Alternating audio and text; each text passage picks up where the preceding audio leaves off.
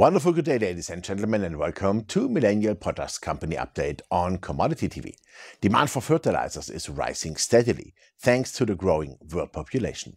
But that is only one of the driving forces. Intensive agriculture and climate change mean that the amount of fertile soil available worldwide is declining. Demand for fertilizer is high and will remain so for the foreseeable future.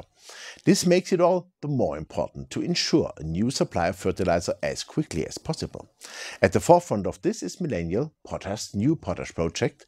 Its Banio potash project offers investors a very attractive opportunity to participate in the exploration and development of a potential potash producer in a proven West African potash-bearing basin. Banio has all the ingredients for near-term success.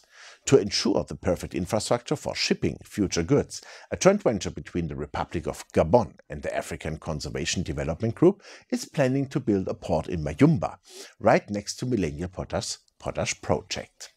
The port is to be built in several phases, with construction of phase 1 scheduled to begin in the third quarter of 2023. The development of a new port in Mayumba will significantly reduce risk for the Banio potash project and potentially provide it with easy access to potash markets throughout the Atlantic and beyond. Very few potash projects have easy access to ports, and this is a turning point for Millennial Potash. Since 2014, global fertilizer demand has grown from about 34.6 million tons to about 44 million tons this year. Uncertainties caused by the Ukraine war, but the cooling of the global economy contributed to a slight decline. However, further growth is expected in the long term as humanity continues to grow and we have to feed more and more people. Good prospects, therefore, for a fertilizer project in Africa. Please note the displayed disclaimer now.